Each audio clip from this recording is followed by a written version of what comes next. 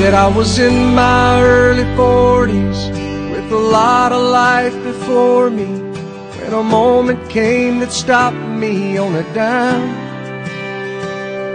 I spent most of the next days looking at the x-rays, talking about the options and talking about sweet time.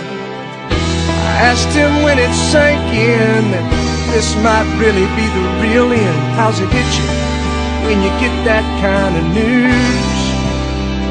Man, what'd you do? And he said, I went skydiving,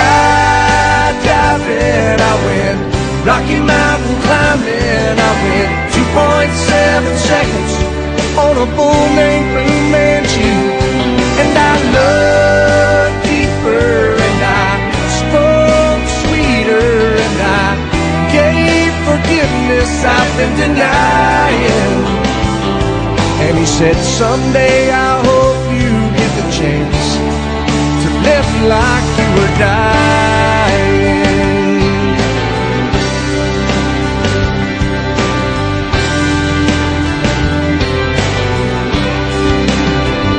He said I was finally the husband that most of the time I wasn't, and I became a friend would like to have. And all of a sudden going fishing wasn't such an imposition, and I went 3 times that year. I lost my dad.